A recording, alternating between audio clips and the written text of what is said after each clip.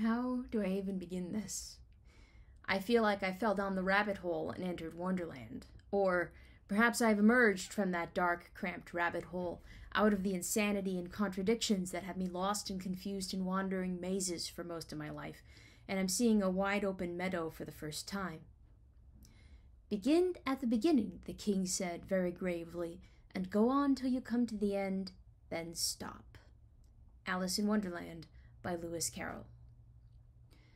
In January 2024, my husband, Sergey, and I flew to California to visit our pastor and his wife. We had some concerns to bring them, so we had a productive couple of days praying together, receiving counseling, and catching up over good food. At the end of our visit, the pastor produced 3 books from his shelf, handed them to me, and told me to read them. Preferably, I should read them together with Sergey, but I should read them. They were Defeating Dark Angels by Charles H. Kraft, I Give You Authority by Charles H. Kraft, Spiritual Gifts in the Local Church by David Pitches. All the excuses ran through my head. It's still more difficult for me to absorb nonfiction through print copies, and Sergey and I take a long time to go through books together. Plus, we were already in the middle of another book about Israel, and I've already got a major stack to read, and in the end, I figured I'd gatekeep a little and read the books myself and pass on any useful information.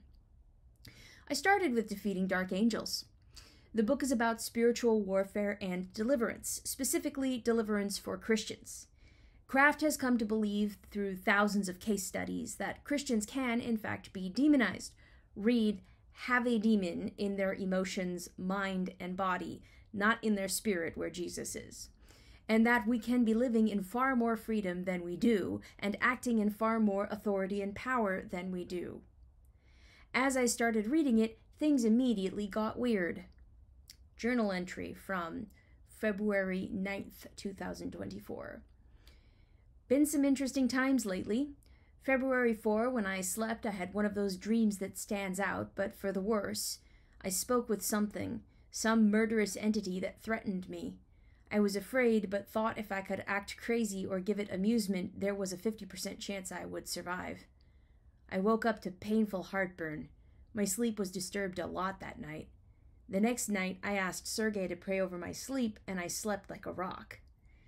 1 or 2 nights later, I encountered another malevolent entity in my dreams. The story of the dream was that this person intruded into my house and claimed the right to be there as I tried to throw it out. The power of the entity felt less frightening the second time, but it still stood out as foreign to my dream world. The entry continues to describe a couple days later when I listened to someone I care about unburden themselves about a deep worry. I took on that deep worry and fell into depression for the rest of the afternoon. Sometime around evening, I sat up straight in my chair and said, "This depression isn't even mine." So I prayed and told it to go in the name of Jesus, and it lifted immediately. And I thought I heard a thought in my head that wasn't mine. It stole your whole day. And in retrospect, I knew I'd actually agreed to allow the depression because when I'm depressed, I don't have to be responsible for anything. And I didn't want to be responsible. Around the time of that incident, I had gotten to perhaps chapter 3 of that book. At that point, due to some of the topics the book raised, I felt that perhaps I should start journaling more seriously about the book. Now, that right there is a problem that I have when trying to read workbooks or self-help books. If a book requires me to stop and practice a step it suggested or journal about it, I feel like I have to stop reading the book and practice or journal, except I never do. So then I never get back to finishing the book or workbook because I didn't do the required step. And so I set this book aside for a few weeks. February 15 rolls around. I was in the middle of an intensive ministry trip with my mom as her roadie. It had been mostly good until that day when all kinds of weirdness went down. We were in the vicinity of that pastor, and he came by that evening to talk with us and pray. He turned to me and asked, "Are you reading the book? You should read the book." It felt like the time my dentist told me, "You're in the early stages of gingivitis. Do you want to bleed a little extra now or deal with the major damage down the road? Brush twice a day." I had brought the book with me, so I finally opened it up again. and I read far enough that everything changed. It was definitely chapter 5 that did it for me. Chapters up until then had given me the sense that demons were more bluff than substance, and that, as a believer, I did not have to be afraid of them, even if they were embedded in parts of me, as Craft claimed. Chapter 5 lists several ways demons tend to attack and harass people. And then it did this. It gave me permission to experiment. And it gave me the phrase, "If this is the enemy, stop it right now in the name of Jesus." Back up. Maybe you don't comprehend just how much I need permission to do things like be imperfect, or try new things, or fail. But this combination of concepts broke through to me in ways no amount of reading Jesus' deliverance sessions in Scripture ever has. What I took away from this, and it rang true, was that even if I don't hear perfectly from the Father, even if I can't tell a bit of demonic harassment from a real headache, and even if I fruitlessly tell the traffic to knock it off just to see what happens, that's okay. That is, in fact, how you learn what is and isn't demonic harassment. It's okay to get it wrong. It's even okay to hedge your bets and say, if. Another takeaway I had was that perhaps I should start to notice things that might be harassment more. There's an amazing Harry Potter fan fiction with a super rationalist Harry Potter who discusses why one of his most important tools is noticing when he's confused. "I have a feeling," Harry said finally, "that we're coming at this from the wrong angle. There's a tale I once heard about some students who came into a physics class, and the teacher showed them a large metal plate near a fire. She ordered them to feel the metal plate, and they felt that the metal near the fire was cooler, and the metal further away was warmer. And she said, write down your guess for why this happens. So some students wrote down because of how the metal conducts heat, and some students wrote down because of how the air moves, and no one said, this just seems impossible. And the real answer was that before the students came into the room, the teacher turned the plate around." "Interesting," said Professor Quirrell. "That does sound similar. Is there a moral?" "That your strength as a rationalist is your ability to be more confused by fiction than by reality," said Harry. "If you're equally good at explaining any outcome, you have zero knowledge. The student thought they could use words like because of heat conduction to explain anything, even a metal plate being cooler on the side nearer the fire. So they didn't notice how confused they were, and that meant they couldn't be more confused by falsehood than by truth. If you tell me that, insert details of a situation that Quirrell told Harry, I still have the feeling of something being not quite right. I notice that I'm still confused even after hearing your explanation." Harry Potter and the Methods of Rationality, Chapter 26. Go on, laugh at me for quoting a rationalist fan fiction of a witch and wizarding world while reading a book about how to tell demons to bug off. Pure rationalism aside, open-minded experimentation combined with noticing when something seems weird or came out of nowhere is amazing. What follows is a partial list of things I told to go away if it was the enemy and what went away. Self-righteous thoughts, or critiquing a person in the room, and then the thoughts left, a tiredness and mental fog I hadn't noticed lifted off, and my thoughts became sharp and clear. Mild beginnings of a headache gone. Exhaustion reduced to minor levels of tired. For over a week, I'd woken up at least every hour each night on the road. February 17th, I woke up once, told it to go away, and after that was my first night of unbroken sleep on the whole trip. During a conversation, got a heavy emotional trigger over old pain, spiraling to a downswing. When I could get alone and away from the conversation to pray, it lifted and I felt light again.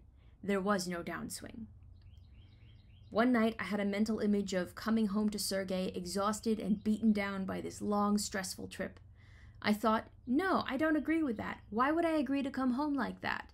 And immediately I knew it was because I wanted the extra sympathy, and that I also am guilty of doing this sort of thing sometimes. And I thought, I don't want to be that person. I don't want to be like that. No. It stopped. Hotel room neighbors were carrying on in what sounded like a bachelorette party, being very loud and giggly well after midnight. On a hunch, I quietly told the enemy to stop. Volume level next door dropped within a minute. Then every time someone tried to get giggly again, another girl shushed her. First day back home at the gym, my foot started hurting as soon as I stepped onto the elliptical. I switched to worship music on my playlist and told the enemy to go, and my foot stopped hurting. Neck tension? Gone. Surges of anxiety? Gone. Various mild headaches? Gone. I recorded every instance for a few days, but the minor ones got rather numerous, so I have stopped. Suffice it to say, when I got home to Sergei, I shoved the book in his face and said, "We're dropping everything else. We need to read this book together now." Of course, there's a fail list, too. One night I told the enemy to go away when I woke up again, but I kept waking up all night again.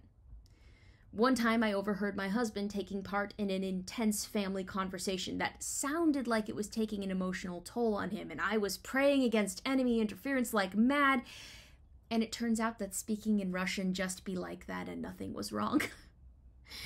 Sometimes my tiredness is just tiredness. Sometimes I can't focus because my brain be like that. But here's the thing. Up there, that's a list of all the minor things that went away. Telling the enemy off has been working about 90% of the time in those cases. I haven't even gotten to the 3 big deal permanent effects, which are, number 1, the gorilla in my head. If you've followed this blog for any length of time, you know I have issues with a rather loud and intrusive set of thoughts that scream about how worthless I am, my writing is, or how stupid I am. You may even have seen me compare it to the scene in the newest Tarzan movie where a gorilla slams Tarzan around like a rag doll, because that's what it feels like in my head. That gorilla got tossed out. I don't have to put up with it anymore. Not when I tell it. Now, when I tell it to go, it goes. And I don't mean it shuts up, it leaves. It tries to come back from time to time, but it has no power over me anymore. Number 2, lavender. A while back, I talked about getting off of caffeine and taking lavender pills to help with my anxiety. A good external measure of its effectiveness has been that before the lavender, I was having long conversations every night with Sergei about the anxiety of the day. After the lavender, we started having much more normal conversations that did not center on me. It was amazing. And every time I tried to stop taking lavender, the anxious conversation or pre-sleep anxiety came back. So my new calm had a clearly established connection to the lavender. But as I read this book, I started to wonder. So I did an experiment. I stopped taking the lavender again and braced to tell the anxiety off. At first, it didn't work. I told the anxiety off, but I started doing my anxious talk at Sergei thing again. But this time Sergei prayed over me, and the anxiety left so hard I went all jelly bones. And then he turned around and asked me to pray over a specific anxiety of his, so I did, and he said that left with a feeling like there was a hole where it had been. So it turns out sometimes you can tell the enemy off of yourself, but if you're married, some things fall under the authority married couples have over each other and need that kind of prayer. Neither of those anxieties have come back for us. It's been about 3 weeks since I've had lavender. Number 3, I don't feel helpless. This one is more like a logical effect of everything else that I've told you here. My parents are in ministry and have been since I was 1 year old. I'm no stranger to the weird things that happen and spiritual attacks. In fact, there's a known phenomenon in my family that when mom is going to do a tour of roses overseas, weird shit goes down more than usual, and it hits everyone in our nuclear family. We call it collateral damage or spiritual splash damage. We back her and believe she is doing what God has called her to do, but it is always rough, and I have always felt helpless to do anything about it. Suddenly, I feel like someone handed me a machine gun and outfitted me in full Kevlar. I don't have it all worked out, and my experimentation is going to be messy, but I'm no longer helpless when this crap comes my way, and that is a level of feeling free and bold that I have never had in my life. I haven't even finished the book myself. Repeat, I haven't even finished the book myself. Even so, I jumped onto my YouTube channel and started reading it there to my 1,400 followers who probably think I've departed reality just a touch this time and gone all fundy. But I mean, if a book peeled back a few layers of reality and broke a bunch of chains that were holding you back, wouldn't you? Here's the thing. I can't claim to agree with 100% of what Craft says so far, but the things I take issue with are, I think, minor quibbles compared to the benefit I've already gotten. If you have the chance, I cannot recommend this book enough. Even if there are parts that turn you off, even if parts directly offend you, if you can get anything useful from this book, anything, it is worthwhile. I say read it, but even as I do, I wonder if it works that way. I can see so many ways that I was set up to be ready to read this book, and how long it took me to get to this point. By the time I read this book, I had to be ready to read and absorb nonfiction, which I wasn't for most of my life, have already faced the root of many issues in my life, which in turn weakened the grip of the demons that had a hook in me, be mentally flexible enough to not be offended by any bits of the book I don't agree with, have someone else in my life who is working through the concepts of this book with me so I actually don't go off the deep end, and compare notes with so I don't think I'm crazy, both my husband and my mom. Be at a point in my life when I'm willing to experiment and fail, and realize that keeping myself ignorant doesn't protect me from anything. And so I wonder whether shoving it in people's faces is a good thing, or whether I'm trying to force something before a person is ready. And then I have to release it because I can't know that. I can't know. And all I can do is tell you that reading this book has helped me get free of things I thought it would take another 2 decades of intense psychological wrestling with to be free of, minimum, and leave it at that. And continue reading it on my YouTube channel, making it a touch more accessible to people. And I look at the areas where I'm not free yet, where it's going to take more work because the issue is entrenched a whole lot deeper. Things I'm not even totally ready to let go of yet. Things like, for example, my compulsion to yank out my hair and pick at any part of my skin that isn't smooth. Several years ago, God promised me that someday I would be free of fear. In this last month, He has guided me into a massive leap forward toward that promise. I can't wait for Him to show me how to be free of the rest of this junk. I am only on chapter 6, and this is already a life-changing ride. Buckle up.